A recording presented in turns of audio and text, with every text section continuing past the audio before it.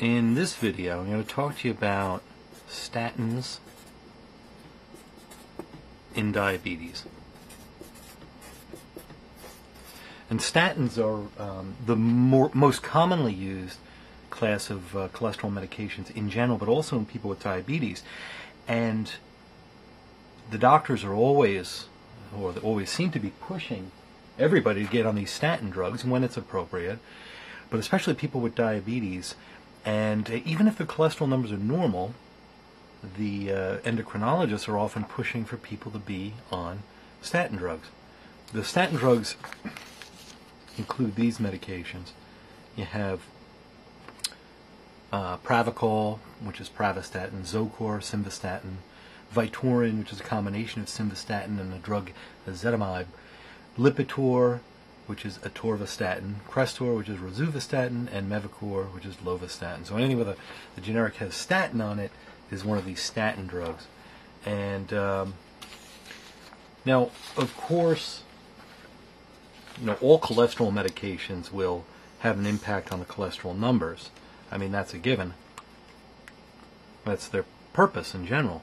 So your triglycerides, your LDL cholesterol, which is the lousy cholesterol, and your HDL, your healthy cholesterol.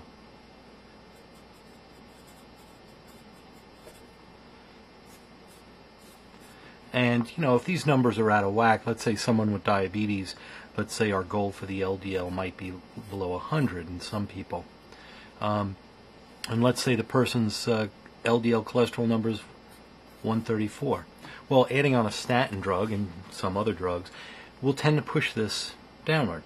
And let's say you may get it below 100. But let's say all these numbers are flat out normal. Normal, normal, normal. Most endocrinologists would actually recommend that in someone with diabetes, person has diabetes, even if all the cholesterol numbers are normal, to still go on some dose of a statin drug. So what the heck's that all about? That doesn't really seem to make much sense. Why go on one of these medications if the cholesterol is normal? Well, yes, the medications may help lower the lousy cholesterol, but there's another effect, another very important effect that the statins have, and that is that they're anti-inflammatory in the coronary arteries. So this is sort of a side effect, another effect, but a good effect, the anti-inflammatory nature of these drugs in the coronary arteries. So what the heck does inflammation or an anti-inflammatory effect have to do with the coronary arteries? Well, let's say this is one of the big blood vessels in your heart.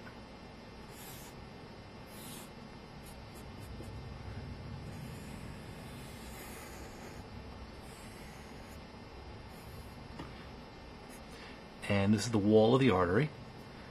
And this thing here is a big plaque. So it's a cholesterol plaque that's built up inside the artery.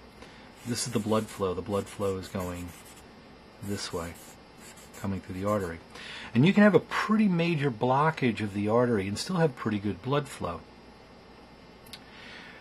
Now, you may live a long time or live your whole life with some plaques of, even decent-sized plaques in your artery, and sometimes they may never cause you any real harm. But what happens is, in some people, especially people with diabetes, white blood cells will migrate in here. White blood cells migrate in. And basically there's some other changes that go on, but essentially these white blood cells migrate in and then they'll release digestive enzymes.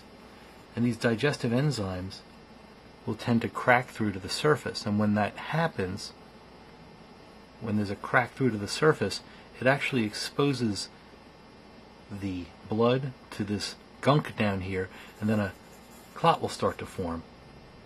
And then it'll grow, and grow rapidly until it blocks off the blood flow. Now, a plaque that has no inflammation in it is considered a stable plaque, generally speaking. One with inflammation in it and that's tending to rupture like this would be considered an unstable plaque. People with diabetes are much more likely to get the inflammation. in the plaques. Many people will have the inflammation anyway, but people with diabetes are much more likely to have inflammation in the plaques. They're much more likely to have unstable plaques.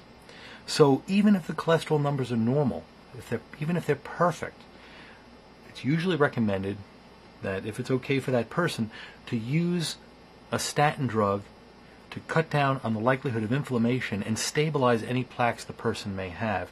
And even if a person does not have known coronary disease, there's a very good chance that there are some plaques in the arteries. And you don't need a particularly large plaque to have a heart attack off of. You can have a relatively small plaque and still have this rupture event.